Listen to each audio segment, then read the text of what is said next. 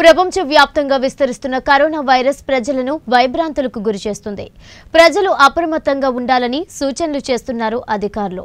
ప్రకాశం జిల్లా పెదదోర్నాలలో Yerragondapalem circle inspector Devaprabhakar దోర్నాలలో పర్యటించి పరిశీలించారు. ఈ సందర్భంగా దోర్నాల మండల ప్రజలకు కరోనా వైరస్ పట్ల అప్రమత్తంగా ఉండి అవగాహన కలిగి ఉండాలని స్థానిక చెక్పోస్ట్ సెంటర్లో మండల ప్రజలకు సూచనలు ఇచ్చారు. ముఖ్యంగా మార్కాపురం పట్టణానికి దోర్నాలకు సమీపంగా ఉన్న కారణంగా వెళ్లొద్దు అని తెలియజేశారు. కరోనా మరణాలు 6, 200కు పైగా కరోనా పాజిటివ్ కేసులు నమోదవుతున్నాయని, ఎట్టి పరిస్థితుల్లో బయటకు వెళ్లొద్దని తెలియజేశారు. ఈ అవగాహన కార్యక్రమంలో పెద్ద దోర్నాల ఎస్ఐ షేక్ అబ్దుల్ రెహమాన్, పోలీస్ సిబ్బంది పాల్గొన్నారు. 1100 కేసులు మన ప్రకాశం జిల్లాలో రిపోర్ట్ అయినాయి. నేను ఎందుకు చెప్తున్నానంటే మీరు ప్రతి పనికి మార్కాపురం టౌన్కి వెళ్తుంటారు, దగ్గర ఉన్నటువంటి పెద్ద పట్టణం కాబట్టి, డివిజన్ హెడ్ క్వార్టర్ కాబట్టి దయ ఉంచి మార్కాపురం ప్రయాణం పెట్టుకోవద్దు. ఏదైనా ఉంటే మీరు తెప్పించుకోండి, అక్కడి నుంచి ఇక్కడ వ్యాపార వర్గాల ద్వారా తెప్పించుకోవడం చేసుకోండి, కానీ మీ మటుకు మీరు పోవద్దు. ఫంక్షన్స్ ఇటువంటి పెట్టుకోవద్దు. చాలా విపరీతంగా స్ప్రెడ్ అయింది అక్కడ మార్కాపురం.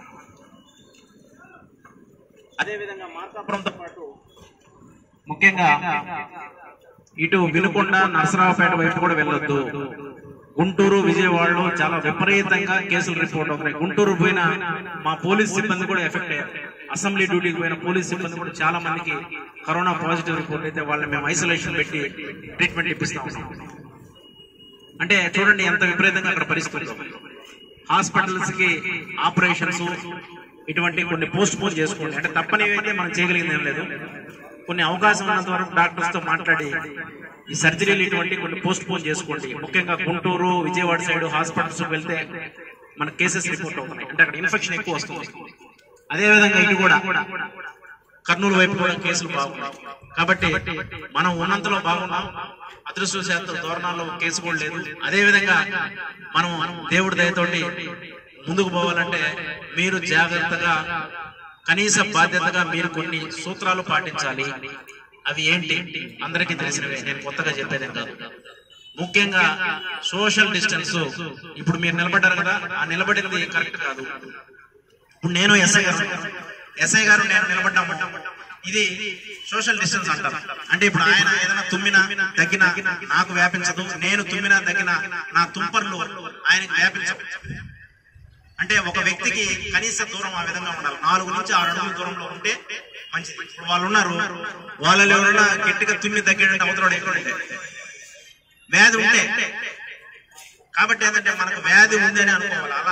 అలా యాంటిసిపేట్ చేసి ముందుకు వెళితేనే మనము భద్రంగా ఉంటాము.